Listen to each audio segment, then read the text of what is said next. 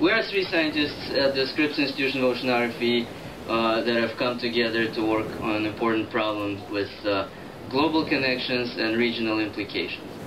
Art Miller is a climate and ocean scientist, a climate ocean modeler. Yeah, I'm a physical oceanographer who likes to work on a couple climate problems and also talk to the biologists. And my main expertise is in modeling. Sasha, on the other hand, is more of a statistician using data to look at atmospheric issues. And you all know what a statistician is. It's somebody who doesn't have enough personality to become an accountant.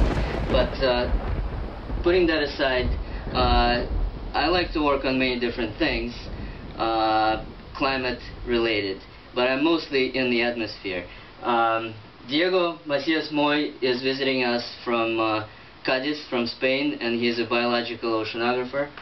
Yeah, I do most of my research on dynamic of the ocean, and now I'm trying to work with these people in problems with related coastal dynamic of the ocean and long-scale climatic issues. And we kind of sketched the whole California coast here with the Pacific Ocean next to it to give you a little perspective on what we're interested in. Yeah. There's a lot of things going on here. There's the clouds associated with the marine layer over the coast. There's currents in the ocean that bring nutrient-rich waters to the surface and drive the marine ecosystem here. And there's really interesting issues about how this system will change in the future and how that will impact the economy, both in terms of fisheries production as well as in energy usage along the coast. And yeah. Sasha's going to explain something about that. I would actually also say how it will affect health, because we know from recent study that heat waves are increasing in frequency, intensity, spatial extent, and duration, and most importantly, they're becoming more humid in California. And the reason for that is a warming off the coast of Baja California, which looks puny on this graph, but actually it's much longer in reality.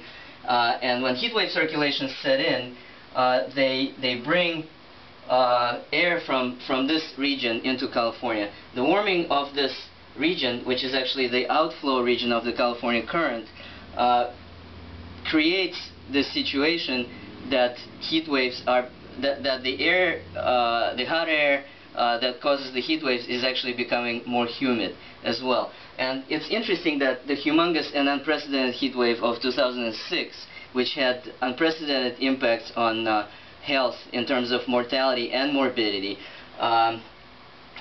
most of the people who died lived in the Central Valley, which was very hot. But the largest increase in hospitalizations and emergency department visits, morbidity in other words, occurred along the coast. And that's because the marine layer, which normally protects the coastal areas from hot temperatures during heat wave events, wasn't there. And people were not acclimatized to the heat that resulted. And actually, this California current, it's a very cold area of the ocean because of the upwelling, which is what we are going to study here. And as the land heats up, it causes a sea breeze, which brings the water that was sitting over the warmer open ocean over the cold California current, where it cools, and the moisture in it condenses, and it causes a slow, thick cloud cover along the coast. And it is very good for protecting the coastal areas, where most people live in California, against dangerous effects of heat. And obviously it also affects energy demand. Diego, do you want to say a couple of... So, we are trying to relate the dynamic of the coastal upwelling with the climate in the Pacific Basin, to try to forecast the dynamic of the upwelling based on the low frequency signal which are present in the climate index. This way we will be able to forecast in advance what will going to happen with the marine layer and the related issues with the health, with the energy, and also with the fisheries in the California region.